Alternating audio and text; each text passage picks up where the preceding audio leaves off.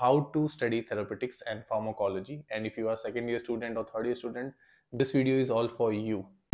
So hello everyone, welcome to DRX new vlog, and in this vlog we gonna tell you how to study pharmacotherapeutics and pharmacology, because pharmacotherapy and pharmacology is the two most important subjects in Pharm.D.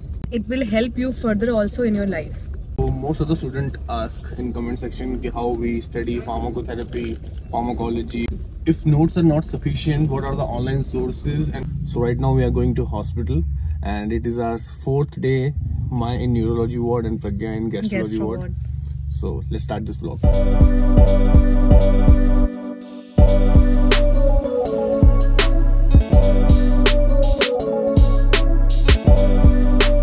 So we guys completed our 6 months of internship, and the rest 6 months are left.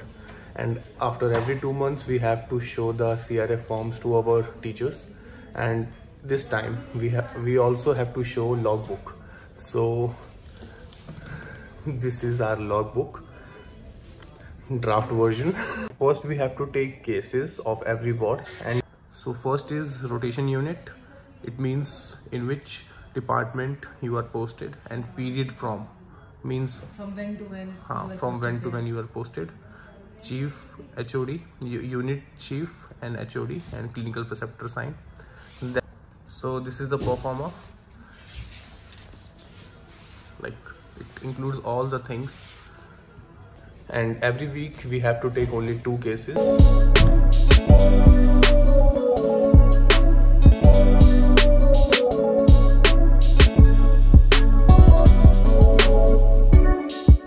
We are back from hospital and we have completed our logbook, and tomorrow is our submission, so we are almost ready.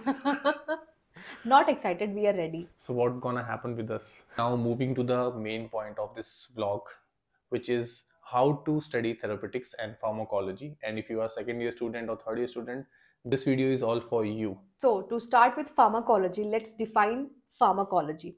Pharmacology is a subject in which we study about the classification of disease drugs and their mechanism of action, how they work in our body. Now, talking about pharmacotherapeutics, in pharmacotherapeutics we study about dose regimens, dose calculation, drug of choice, and also we study about the treatment guidelines which was given by WHO and NIMS. Yeah. So now, how to study pharmacology and therapeutics? Now, you can't study pharmacotherapy and pharmacology separately. You have to combine these two subjects to understand the mechanism and dose and drug of choice of that particular disease. So you have to study both in one frame. Yes. So you have to study pharmacology with therapeutics. First you have to study pharmacology, then later goes when the classification ends, then you go to therapeutics. And Nilesh, also lactulose we use in constipation. It is an osmotic laxative, but it can also be used in hepatic encephalopathy. So one drug but multiple actions. So talking about pharmacology, so you have to mainly focus on the mechanism of action of the drug. Let's understand this with an example, like what Pragya says, lactulose. So about lactulose, it is a osmotic laxative, which is a class of lactulose. Mechanism of action of lactulose. So lactulose is work on a principle of osmosis. It draws the water in the intestine that makes stool softener. Let's make the stool soft and easier to pass. So this is pharmacology, like Nilesh has said, classification and mechanism of action. Now moving to therapeutics. Now in therapeutics we cover 4 things. Number 1, the uses of lactulose. Number 2, side effects. And number 3, what are the dose one should have. And number 4, dose calculation. Talking about the uses, lactulose is used in constipation, and second is hepatic encephalopathy. What are the side effects of lactulose? So abdominal pain, diarrhea, and nausea, vomiting, and flatulence. So why we are talking about side effects? Because some patients have some side effects. So we as a clinical pharmacist have to monitor all the side effects, like if patient is suffering from that or not. So lactulose is available in 2 forms. One is powder form and second is liquid suspension form. So it is advised to taken at bedtime for 2 weeks, once daily. And it takes 6 to 8 hours to show its action.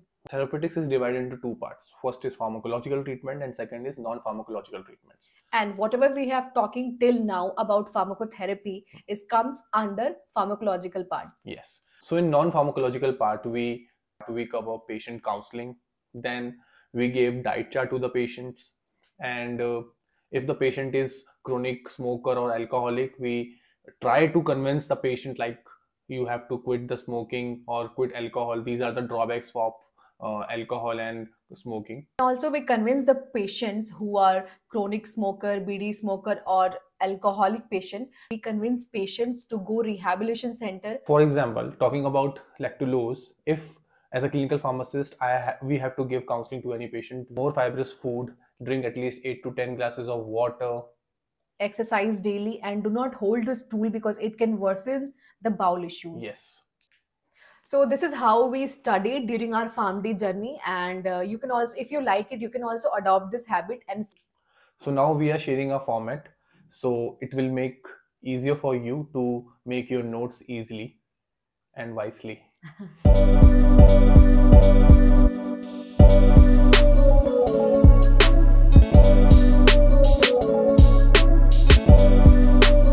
So I hope you like this vlog, and if you find it interesting and knowledgeable, please drop your comment about this vlog, and we love to share more such things. So if you guys have any query or any doubt, you can drop it in comment section and we will try to make a vlog on that. Yeah, or solve your problem.